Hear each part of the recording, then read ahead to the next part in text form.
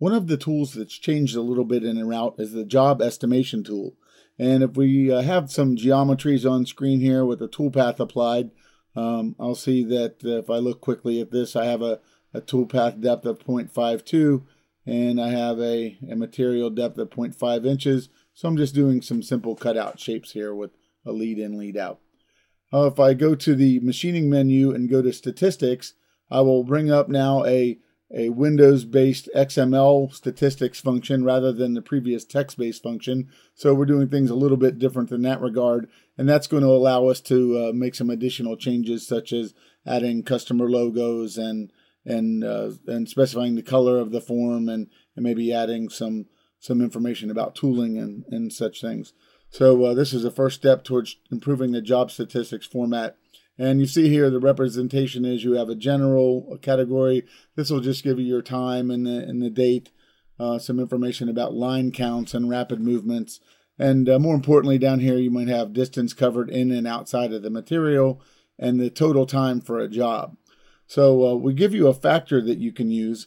If you feel that the times that you're getting here are not representative and maybe you need to increase your overall time, you can go to your Windows Explorer and go to your EnRoute folder and look for the job estimator INI file. And if you don't see your extensions, you just want the job estimator file. That's a configuration setting. We're going to double click this, and here we'll see there's a factor that can be used. So I'm going to increase this a little bit from 1.3 to 1.5, and I'm going to save this change when I close the program. Now when I come back here with the same file on screen, if I go to machining statistics, we'll see that our time is just a little bit longer because we increased the factor. So you do have a factor that you can use to get a little bit more accurate with some trial and error. And this doesn't really tell you the depth so much as it tells you the time estimation. We do have a capability here with the backplot program, and this program is part of one of the solutions we provide, backplot.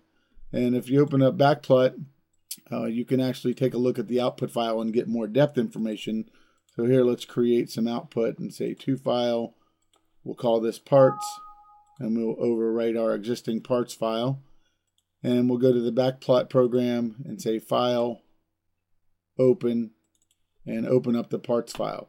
And here we'll see everything on screen. Red lines indicate arcs, straight lines are blue and indicate straight line movements.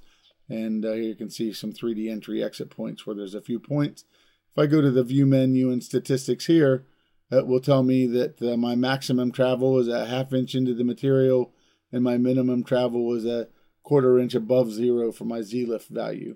So this information is going to tell you more about depth, whereas the machining statistics will tell you a little bit more about the estimated time of the cut. And these are some of the changes in EnRoute 5 with regard to the job statistics.